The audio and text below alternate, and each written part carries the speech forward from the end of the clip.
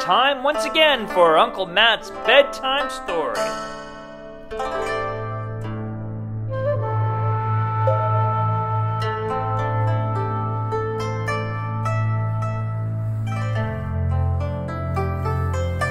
Hello everybody, it's Uncle Matt, and I'm here to read you another bedtime story. Happy Chinese New Year. It's Chinese New Year week 2022 here at Uncle Matt's bedtime story.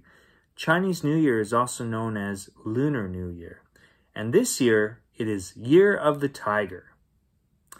I'm not a tiger, I'm a rabbit. That's my Chinese New Year animal, I guess, my birth animal. I wonder what yours is. Well, tonight we're going to read a story from a collection of stories, but the only story we'll read from here is called The Land of the Dragon King by Gillian McClure, and this story was copyrighted in 2008. Are you ready?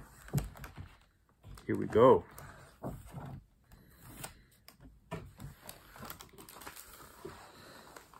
The Land of the Dragon King. Shim Chong lived with her father by the sea. Her mother had died, and her father, who was blind, was unable to work, and was forced to take his little daughter out begging. When she grew older, Shim Chong worked as a maid.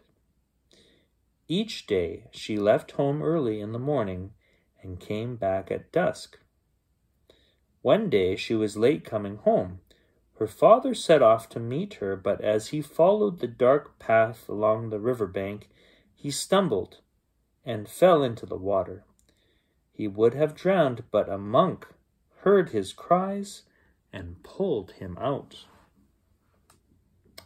Seeing that the old man was blind, the monk said, "Your sight can be restored, but only if you send 300 sacks of rice to the temple as an offering to Buddha." 300 sacks of rice? Exclaimed the old man. I don't even have 3 bowls of rice. It must be 300, said the monk. So Shim Chong's father promised to deliver the rice to the temple. When he reached home, his daughter was back, and he told her what had happened. How, he asked, can I pay for 300 sacks of rice? Shim Chong prayed that they would find a way. A few days later, a merchant ship carrying a cargo of rice anchored in the harbor. The ship had been driven off course by the terrible power of the Dragon King, who lived beneath the East Sea.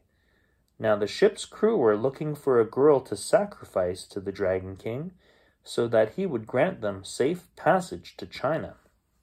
When Shim Chong learnt that they would pay the girl handsomely, she ran to the sailors and offered herself. You will have to jump overboard into the sea, the sailors told her. Shim Chong nodded. Then name your price.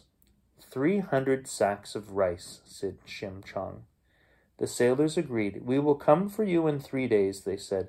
We sail with the tide at full moon. But even after the sacks of rice had been delivered to the temple, still Shim Chong's father could not see.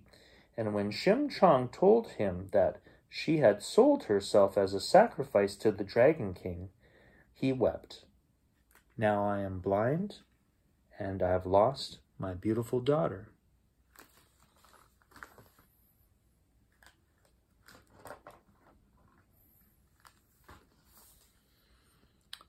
The seas were calm when the merchant ship set sail with Shim Chong on board. Then a storm struck. The wind roared, the seas swelled, waves crashed over the boat. The Dragon King is angry, cried the sailors. We must sacrifice the girl to calm him. They led Shim Chong to the edge of the boat. She stood for a moment, staring at the wild seas. Then she closed her eyes, said a prayer for her father, and jumped overboard. Instantly the storm died, and the seas grew calm. The sailors stared sadly at the place where Shim Chong had disappeared. Then they sailed on their way. Beneath the sea, a shoal of fish swept Shim Chong up, carried her down to the land of the Dragon King, and laid her at his feet. The Dragon King stood, looking down at Shim Chong. "I will make this beautiful girl a princess," he said, and when Shim Chong opened her eyes, she saw the Dragon King's palace, and heard around her the music and laughter of his underwater kingdom. The king's family dressed her in fine clothes and welcomed her into their midst.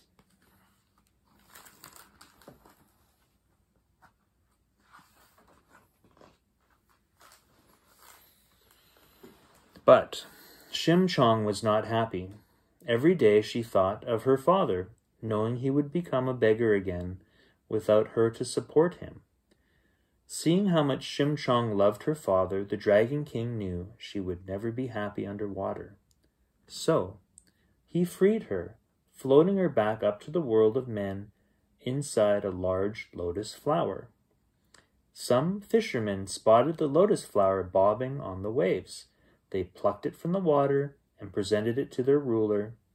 As the king gazed in wonder at the strange flower, its petals began to unfurl, and out stepped Shim Chong. The moment he saw her, the king fell in love with her, and plans were made for their marriage. Shim Chong was happy, but still she longed to see her father. One day she asked the king if he would invite all the blind people in the kingdom to their wedding feast.